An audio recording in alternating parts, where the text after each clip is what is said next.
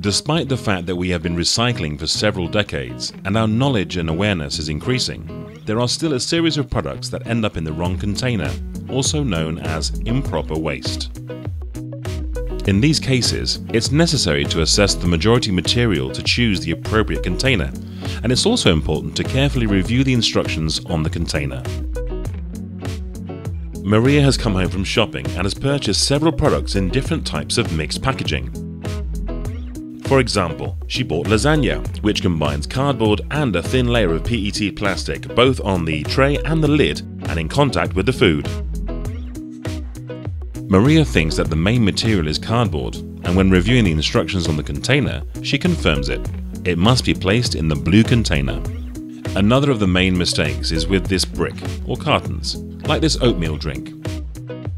We think it's cardboard, therefore we deposit it in the blue container, but this isn't right. The brick or carton always goes in the yellow container since it's made up of cardboard, plastic and aluminium. We shouldn't hesitate with the packaging, for example, of smoked salmon. It's in a plastic envelope that contains a cardboard tray covered in PET plastic. So this mainly has plastic materials and must go in the yellow container as indicated on the packaging.